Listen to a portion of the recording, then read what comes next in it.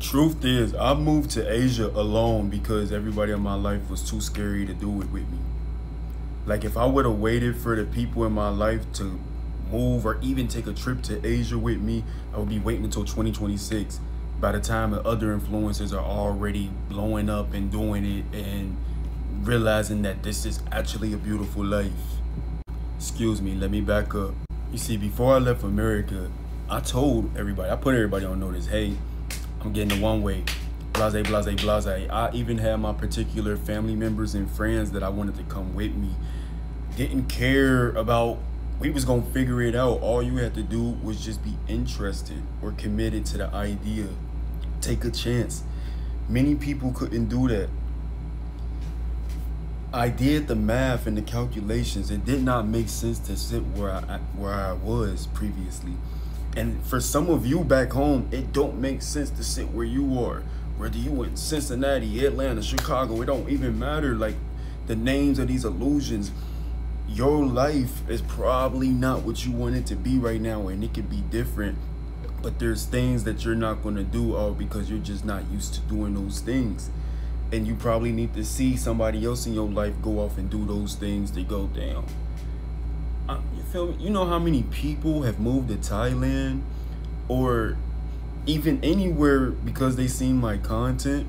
Before that, they wasn't going, I wasn't going, and damn sure wasn't the people in my life going. And that's just the reality of it. I would have loved to have been here with one of my siblings.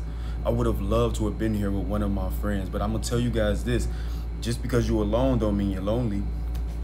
Just because you're alone don't mean you're lonely. Because on my solo travels to these countries and these continents, there are many other people that do it as well.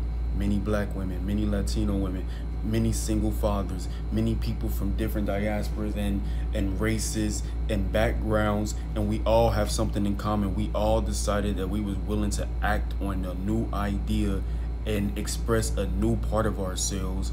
And then what you find is you find yourself in a room with other people who have very, very different stories, but y'all all just woke up and decided to press the button, and it works and it's beautiful. And I pressed the button again, and if any of my American family members wanted to join me, be about that life and buy the one-way ticket.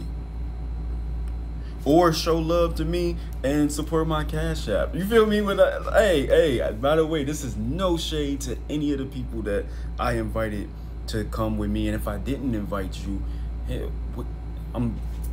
you gotta make these decisions in life regardless. You gotta just do it. You gotta just do it. So the next move I do, whether it's a cruise or whether it's a continent, yeah, I'll get on TikTok and I'll let you guys know.